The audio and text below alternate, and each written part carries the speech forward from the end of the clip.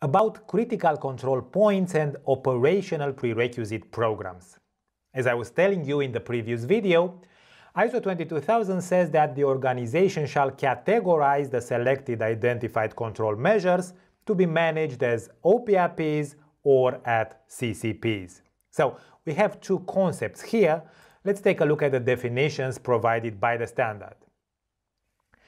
A critical control point, a CCP, is a step in the process at which control measures are applied to prevent or reduce a significant food safety hazard to an acceptable level, and the second part of the definition for the CCP, which is also very important, defined critical limits and measurement enable the application of corrections.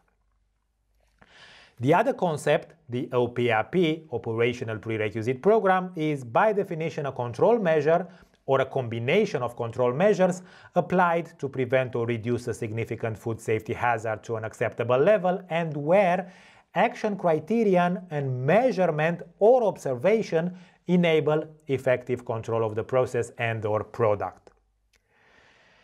If you are not familiar with this standard and with food safety systems according to ISO, you may find it difficult to distinguish clearly between CCPs and OPRPs, but don't worry, you are not alone. Things can be confusing.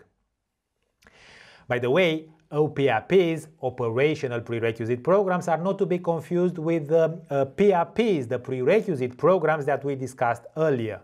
The prerequisite programs are established and implemented prior to the hazard analysis, and they are not specific to a hazard that has been identified, while the OPRPs are identified through the hazard analysis and they address hazards assessed by the company and considered significant.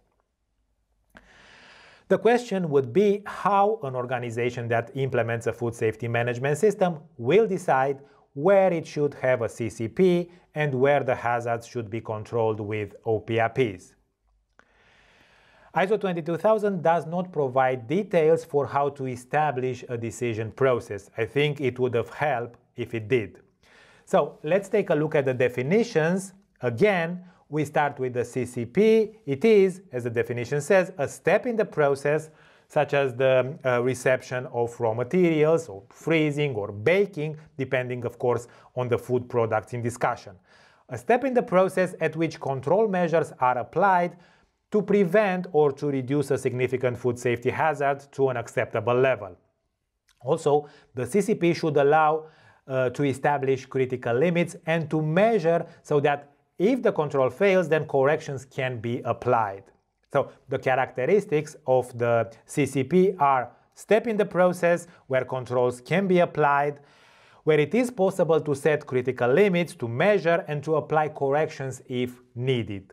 In a critical control point, it is possible to measure precisely to detect and to correct any failures of the controls in place.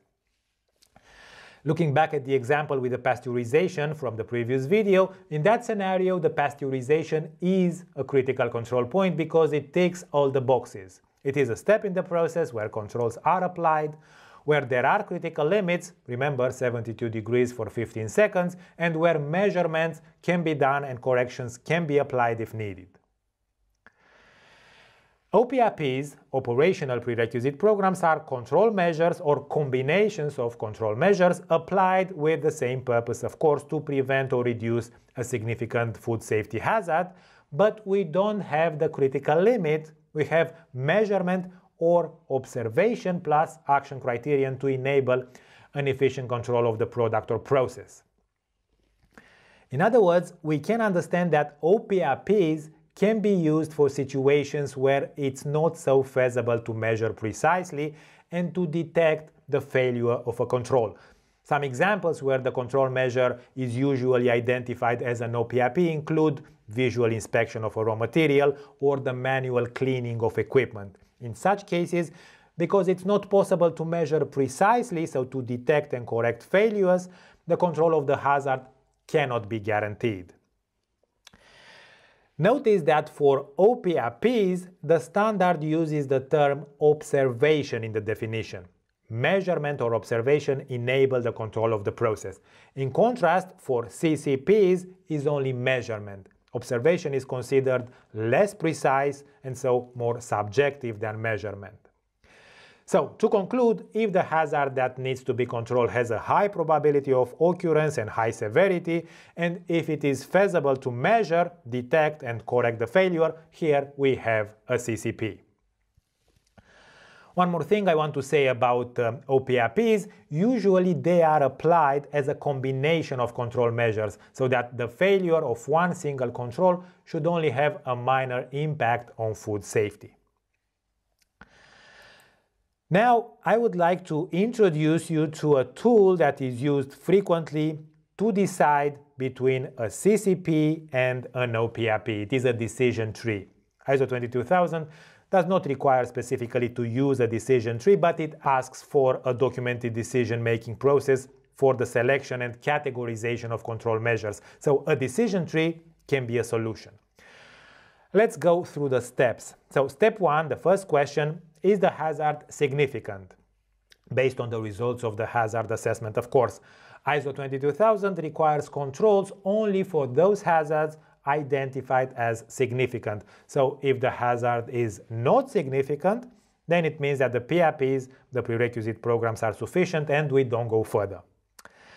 Step number 2, if the hazard is significant, then the next question would be, is there a subsequent step in the process that guarantees the removal of the hazard? If there is such a step, then we have to jump to that step with the analysis. If not, if there is no subsequent control, then the next question is, are there any controls in place at this step to address the hazard? If so, then is it necessary to have critical limits for the control measure? No critical limits means it is not a CCP, it is an OPRP. If there are critical limits, then we have one characteristic of the CCP, but we have to ask another question. Is it necessary to monitor the control measure in such a way that action can be taken immediately in case the control fails? If so, then we have a critical control point. This is the decision tree. I've uploaded this picture as a supplementary resource, but you can find it online quite easily. Any other solution can be used to categorize the control measure as a CCP or OPRP. The decision tree is just one option. Before we move on, I would like to remind you the end objective. Significant food safety hazards shall be addressed with control measures. CCPs or OPRPs, the control measures shall be effective. This is the main idea.